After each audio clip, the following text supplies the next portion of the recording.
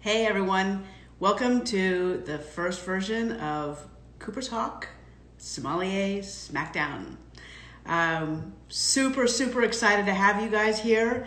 This is going to be really fun. It's the first time that we've done anything like this, and there's lots of sommeliers out there who do blind tasting battles, but very rarely are they done in this kind of a format where we aren't actually tasting the wine. So I'm going to be challenging Jordyn Sotelo to doing a blind tasting only by the description. I'm going to describe exactly what's in my glass, and she in turn is going to describe what's in her glass, and we're going to see if we can guess each other's wine. So she should be on in just a minute here, and she'll be coming to you live from Cooper's Hawk Esquire in downtown Chicago. I'm here in California in my home. Cocktail hour started a little bit early at 4:30, but this is going to be a lot of fun. Super stoked to see all of you coming online here. This is awesome, and there's Jordyn. So, as you can see, I've got a white wine, and I cannot wait to see what Jordyn has. And there she is. Hello, Jordyn. Where are you? Describe what's behind you right now. You know what? I'm in literally the Windy City, as you can see by my hair blowing. But those are the very empty quarantine streets of the Wow. here in Chicago. Everything's all boarded up and safe. Indeed, indeed. Well, I miss you. I miss all of you downtown Chicago right now. Well, I miss you too. It's been a minute since we've all been I quarantined. know. Well, at least we get to drink together today. Yes. So I'm going to tell everybody what we're doing, and then we'll dive right in. We'll go for our challenge. Right. So to start out with what we're doing, like I said before, a little sommelier smackdown. I'm going to describe what's in my glass, and Jordyn's going to guess it based on what I'm describing. And the way that this typically works with blind tasting is this is something that sommeliers practice a lot of.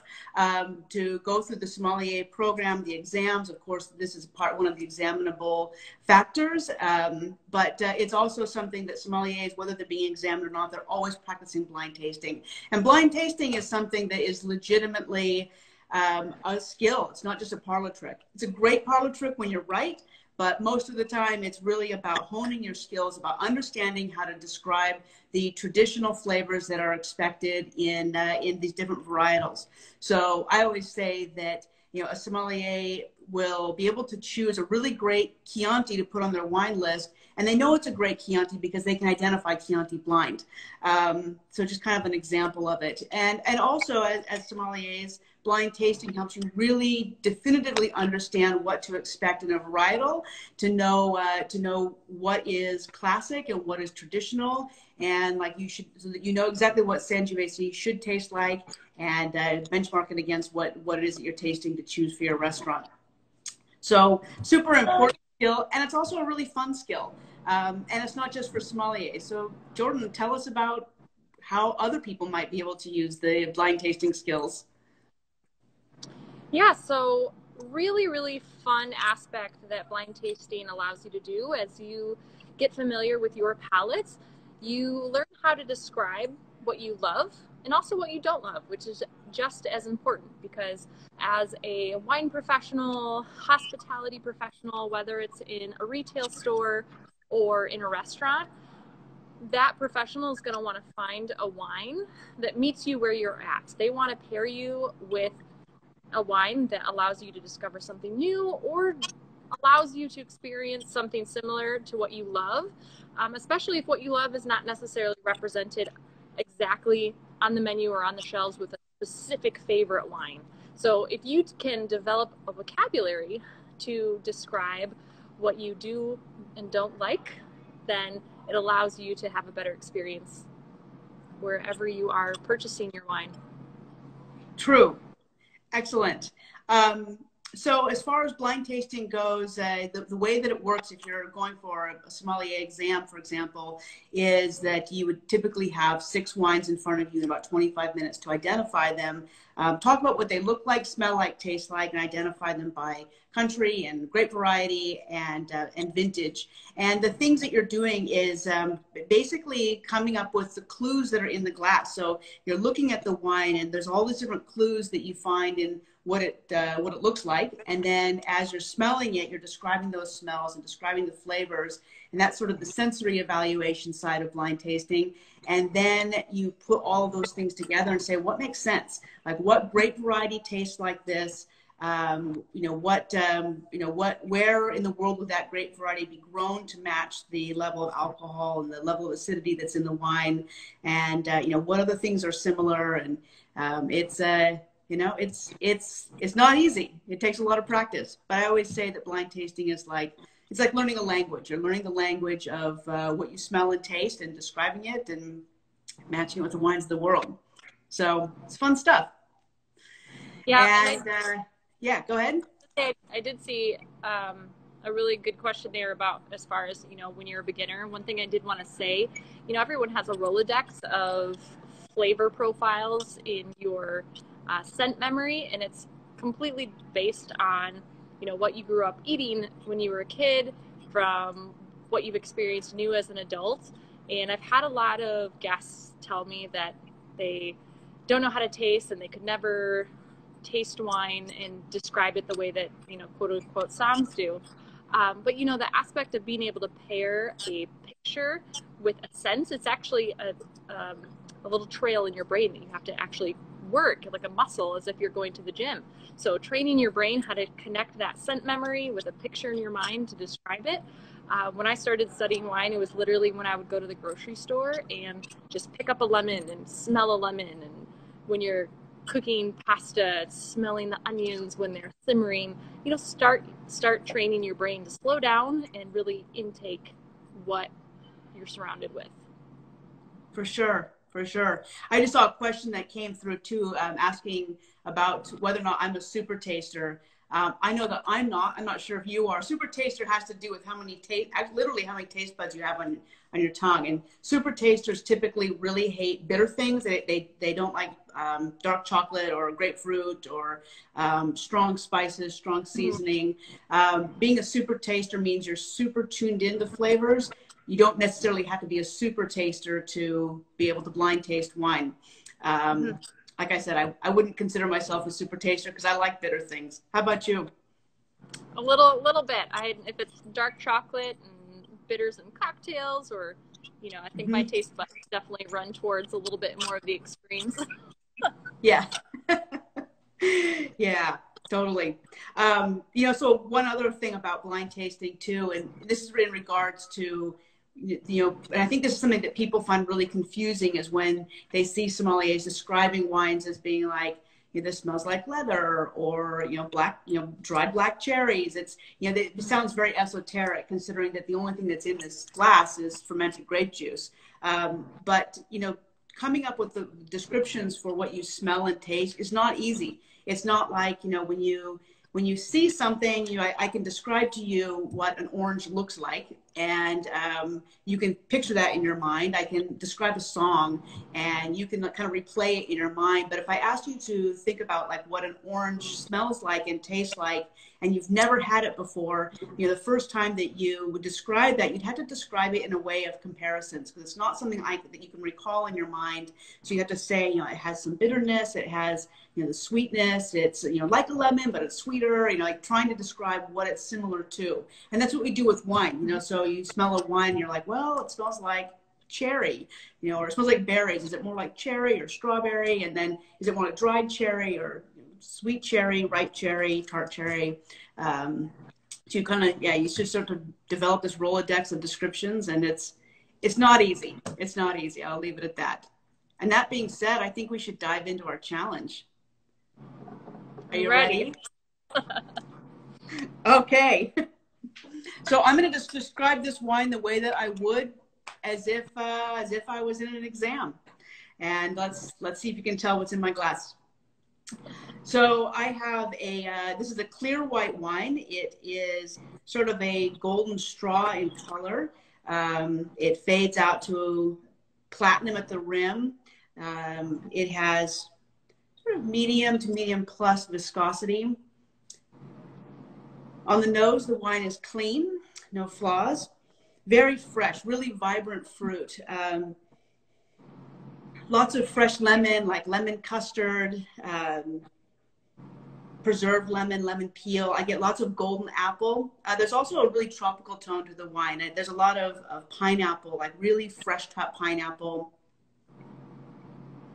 There's also a little bit of a nuttiness to the wine. It's almost like crushed hazelnuts. It's toasty.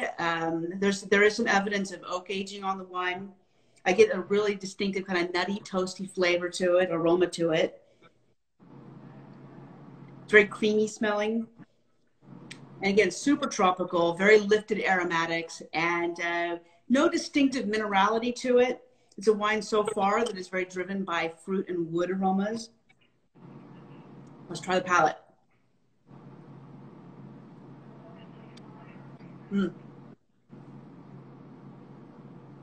The wine is dry. It is, it's dry, but there's definitely a definitive ripeness to it. Similar fruit aromas that are fruit flavors that I got off the nose. This super, super ripe citrus. There's definitely a citrusy note, but it's not like sour lemon. It's more like really sweet Meyer lemon, preserved lemon, baked lemon pie. And then there's this really incredible, rich baked apple, kind of golden, delicious apple aroma, and then pineapple, almost like a pineapple upside down cake. Super yummy. The same aromas of nuts, baking spices. There's a real toasty, creamy, rich characteristic to it. It almost has like a caramely overtone to it, like butterscotch. Again, no real distinctive minerality coming through. It's really driven by super ripe fruit, balanced with nice acidity and a really toasty oak overtone. The acidity on the wine is medium plus. The alcohol is also around medium plus. The complexity is high and the finish is long. I'm going to leave it at that right now. We'll come back to, I guess should we do our conclusions at the end? I want to ask everybody in the audience. Let's see what everybody else thinks this is. And then maybe Jordyn, you should describe your wine and we'll come back to the conclusions. So everybody, any questions out there about what I just described and what you think it might be? I see lots of, I've seen everything from Chenin Blanc, dry Riesling, Chardonnay, unoaked Chardonnay. It's definitely not Boone Farm Strawberry Hill. I see Pinot Gris, Lux Chard, Pinot Grigio. All right, I see a mix here. Yeah. So, Jordyn, do you have any other questions you want to ask about the flavors, or anything else that might help you better get to your conclusion? I don't. Well, you know what? I think that there's a few keynotes that I am pinpointing. You know, and a few aspects on the blinding side. Something too that as we're smelling and tasting these wines, an aspect of blind tasting is that it kind of leads us to show us how the fruit was treated. And with blind tasting, I kind of think of like a grape. If you imagine if you were a grape that was going to the beach every day in a hot, sunny, warm climate. You know, I come from Irish German blood and cannot tan to save my life. But if I came from a family that lived in a warm climate with lots of sun and you were outside all day, you could get a big, deep, dark tan. That kind of happens with grapes. If you're grown in a warm place, you get that tan is the juicy, fruity version in grapes. So the warmer it is, the hotter it is, the juicier, the fruitier, and the colder it is, the tarter it is, and the more quiet the grape is. And so a couple things that you had mentioned that are really pertinent are that, you know, that the fruit has these characteristics of being a little bit more voluptuous and ripe and yellow. So that's leading me in the direction of being from a more sunny, warm place, but I'll leave my conclusion till the end. All right. All right. Excellent. Wait, are you going to describe your wine now? Yes. Okay, I have a red one. Hang on. Bring it. Yes. Amazing. All right. I did not bring the appropriate maskware. I apologize. Clearly not. All right. So I have a red wine. So this wine has a, sorry, English is hard. I swear it's my first language. So this is a red wine with pretty deep concentration. It is so deep in color that it's almost a little purple and fades to a light purple rim. It's so dark I can't even see my hand through it. So that tells me that it's going to be a pretty rich, intense wine. The tiers and the viscosity are medium plus, and leading me to the nose, this wine is very fruit forward. A lot of violet flowers, ripe blueberries, blackberries, black currants. There is some undertone of secondary notes coming through, a little bit of cocoa, chocolate, and a little bit of bacon. Definitely presence of spice on the nose, so leading me to believe that this wine has seen oak. It's a little clove, little nutmeg, and vanilla.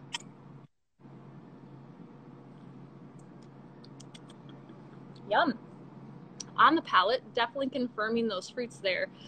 Those deep, dark blackberry, black fruit, cocoa, bacon still there. It's got a very voluptuous mid palate and a really long finish.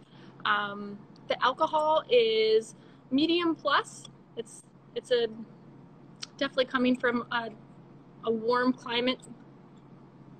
Okay.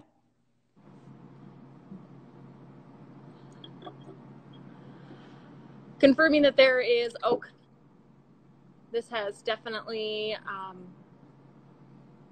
seen some wood, and I'm not going to say anything else because I think that's plenty for you to go in the right direction. I mean, you had me at bacon.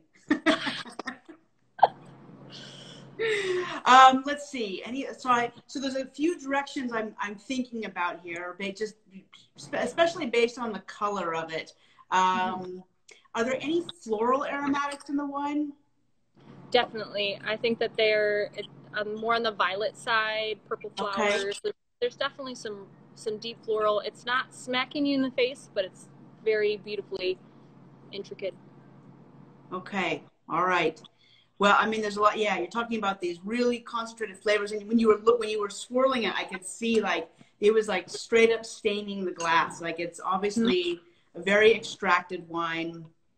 A lot of those black spices, like the clove and stuff. Like I think I have some pretty good ideas of where I might want to go. All right. Should we reveal? Shall. All right. Tell me what you think. My conclusion, drum roll please, it would be my assumption that you are drinking a New World Chardonnay from California. You said it is complex, coming from a good producer, which leads me to believe that it's got to be California, really well made New World Chardonnay. Okay. All right. You want to be more specific because we do know that we have been limited. If we're going to be really specific, wines. If we're going to be really specific, it's got to be the Lux Chard. That nuttiness, that complexity, that long finish. It's the Lux. It was the new oak barrels that gave it away, wasn't it? It was that. Nicely done. Score 1 for Jordyn. All right. Well done. Yeah, and that can be tricky. You know, Chardonnay is, with white wines, there's only so many white wines that are oak aged. But with Cooper's Hawk, we really only have Chardonnay in it, but it does come down to, our regular Chardonnay is not aged in new barrels. They're in barrels that have been used the first time for a Lux Chardonnay. So this one just really stands forward with that oaky flavor. So great call. Yours a little harder. because we have a few wines that would fall into that category. Namely, you know, starting with the color, you're talking about how like inky black and concentrated and dark that wine is. And there's 3 wines that I can think of that we would have that would fit that, and some of the descriptions that you gave. The Petite Syrah, super inky black wine, really spicy. Malbec can often be really, really dark as well, especially Argentinian Malbec. Ours is from California, so but it still has that real purple color to it. And the last one would be Shiraz. So, you know, Syrah also has a lot of really black color to it.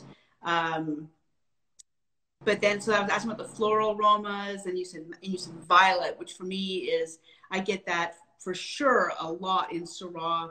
Sometimes in Petite Syrah, all that clove spice. But bacon, I mean, there's like one grape to me that is like all about meat products, and it's Syrah. It's Syrah. Yeah, I think this is Shiraz. What is it?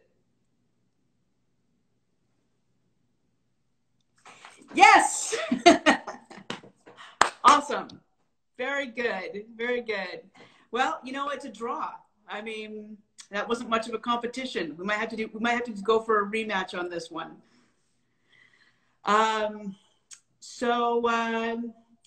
Let's talk about why we picked each of these wines. I picked the Chardonnay because tonight am having a little bit of grilled trout, and I'm going to put it with some butter and some capers, and I'm going to grill it. And I love those smoky flavors with a rich Chardonnay. Why did you pick Shiraz?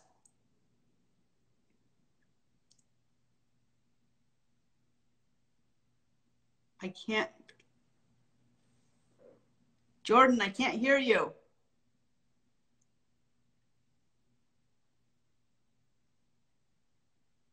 Oh no.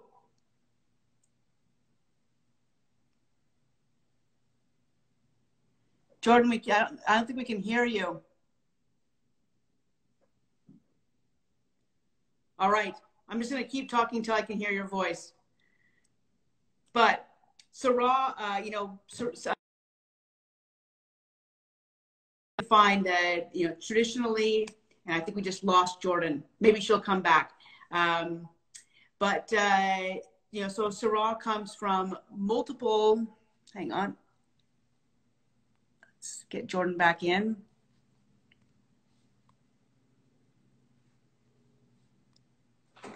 So, you know, Syrah comes from lots of places in the world, and, you know, France is a very famous place for it, but, and there she is. You're back. Yeah, you were just talking about how great Syrah is.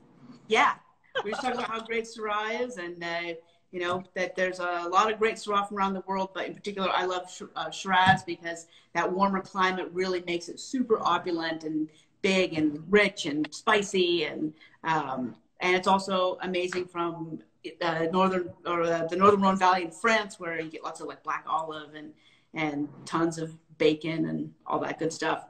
But you know, for all of you out there, what did you think about our blind tasting? Do you want to see more of these? Also, favorite pairings for Shiraz / Syrah. Yeah. But Shiraz, because it's got black fruit and bacon and kind of that gamey, wild aspect to it, this is one of my favorite wines. You know, we're about to, hopefully, fingers crossed, because we got a snowstorm yesterday here in Chicago, but grilling time, grilling season, anything that's got a nice char on it. You know, Australia Shiraz can offer, it's got so much power, but also so much spice characteristics to it that can offer a really, really nice complexity. And because naturally these wines tend to be a little bigger, the much more voluptuous and higher alcohol naturally coming from such a sunny, hot climate. You know, if I'm grilling out with a Shiraz, I'll take my bottle of wine and throw it in the freezer for 15 minutes and get it down to this nice cool temperature, and then you can sip it while you're having a burger. Amazing. Awesome. Very cool. Well, so we did have a little bit of a handicap that we were tasting only Cooper's Hawk wines on this, which kind of narrows the range of what we could do. Maybe we should consider next time doing anything goes. It could be Cooper's Hawk. It might not be Cooper's Hawk. That would be fun. Great job with your tasting. Does anybody else out there have questions about blind tasting? Oh, I also want to mention that the reason why I chose Chardonnay is also because I've got Chardonnay on the brain this week. We have a video coming out, I believe tomorrow, the Wines on Wine series. I'm talking about all things Chardonnay, Chardonnay from Burgundy, Chardonnay from America, Chardonnay from Champagne, and Blanc de Blanc and all of that. So be sure to tune into that, and you'll see a lot of the flavors I was talking about in this glass in that class as well. And also, I know a lot of people were asking in advance to have an opportunity to taste to taste along with us. And of course, I couldn't reveal my wine to you, or Jordyn might have found out, and vice versa. So we will be doing a tasting. In fact, I was talking about doing a little Master's Flight tasting live that all of you out there can taste along with me, and see we can make it a community tasting of sorts. So that would be really a lot of fun. It'd be really great to get your feedback as you guys are tasting too. I see a question about how many wines we blind taste in a sitting. One thing that you didn't see us do here today, which is always happening when you're blind tasting, is spitting. Typically, if you're in an exam, you'll blind taste 6 wines. I've blind tasted up to 50 in a day. It's a lot of wine to blind taste, but practice makes perfect, and it's pretty fun practice. Yeah. And I do have a question that I get quite a bit. Can you give people an update? There has been a lot of questions about Camille Proud. What's the deal? So the deal with Camille Proud is it's just a bummer because it's still on my calendar that our big release party is this coming Tuesday. So, and you know what else I was just thinking about is, I think today you were supposed to be in Coachella pouring wine and representing Cooper's Hawk, and today I was supposed to be in Peru. I would have been hiking up to Machu Picchu. So look at us now. This is not what either of us expected. But back to Camille Proud. I think that at this point we're going to be releasing it later, probably in July. We want to wait until everybody's all back together because we want to drink it together. So the Camille Brave is nearing the end, and Camille Proud will come back online. Will come on when all of you are back dining with us. So wow, so it's just getting a little extra to age and a little extra complexity. Exactly. It's going to be delicious. Pandemic's going to just give us a great reward at the end of this. Exactly. We're buying that baby a little bit more time to get even better. So it's going to be a fun wine. I can't wait for everybody to taste it. This is a wine that's inspired by the right bank of Bordeaux. It's a blend of Merlot with Cabernet Franc and Malbec, and it's drinking amazing. Yeah. Cool. Well, thank you all for joining us. We'll do this again, and it looks like everybody is really excited to have us continue blind tasting Cooper's Hawk wines. So let's keep this in mind for next time. I think that wines of the month, as long as they're still around, that those count too. So bring it, Jordyn. It'll be fun. Well, have an incredible time out there. Definitely looking forward to being able to see everyone back in the restaurant soon. These barrels are very lonely without all of our amazing guests. I know. All right. Well, thank you, everyone. Thanks for joining us. That was a lot of fun. We will totally do this again. Bye. Cheers. Good job, Jordyn. Cheers.